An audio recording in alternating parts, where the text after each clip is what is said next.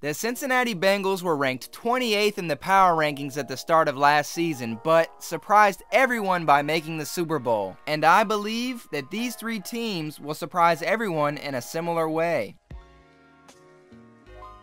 The Panthers recently acquired 2018 Rookie of the Year and former Browns quarterback Baker Mayfield. One could argue that the acquisition of Baker creates a quarterback controversy in Carolina. However, I'm confident that Baker will beat out Sam Darnold for the starting job, considering that the most impressive thing Darnold has done since his rookie season was get mono. I think Baker's a solid quarterback who can definitely provide the Panthers with some much needed on-field leadership. I also think that he'll be a solid mentor for rookie quarterback Matt Corral. DJ Moore will likely have a career year because he'll have a competent quarterback throwing to him for the first time since his rookie season. More importantly, Christian McCaffrey is healthy, which means that the Panthers, in theory, once again have a top 5 running back in the league, who earned 1,400 yards and 15 touchdowns the last time he was healthy. In addition, the signing of Xavier Woods will help re-establish the Panthers secondary after losing Stephon Gilmore, and Shaq Thompson returning from injury will help as well. I think that, unlike Cam Newton, the Panthers are back in the playoff discussion and will finish 10-7.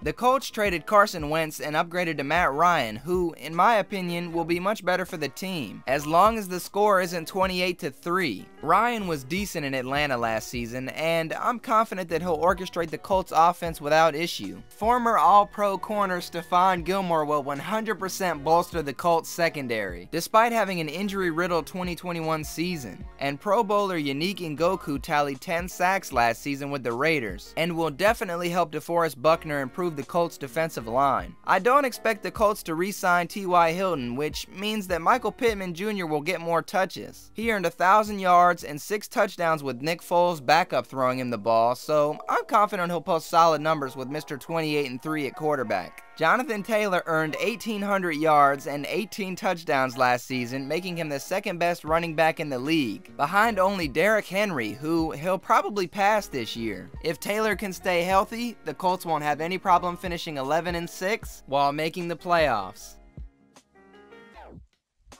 The Patriots signed Super Bowl hero Malcolm Butler, who will dominate when teams decide to throw the ball on the 1-yard line. Butler, along with Jabril Peppers and Terrence Mitchell, who were also signed, will help Devin McCourty improve the Patriots secondary. With James White recently retiring, running back Damian Harris has secured the starting job in New England. He earned 930 yards and 15 touchdowns last season and will definitely produce better numbers this year with more touches. The addition of Devontae Parker will provide the Patriots with a solid option that can catch the ball. Unlike Aguilar, Parker, Hunter Henry, and Jacoby Myers are all versatile and will help the offense move the ball down the field. Trent Brown and James Ferentz were both re-signed and are excellent offensive linemen that will protect second-year quarterback Mac Jones. I like Mac, and I believe he'll flourish with the offensive line, weapons, and coaching he's been provided. He threw for 3,800 yards and 22 touchdowns last season, and I believe that he'll surpass these numbers while leading the Patriots to the playoffs with an 11-6 record. Let me know which NFL team you think will surprise everyone in the comments. If you enjoyed this video, I would appreciate you leaving a like and maybe even hitting that subscribe button. And as always, much love, and I hope to see all of you in the next video.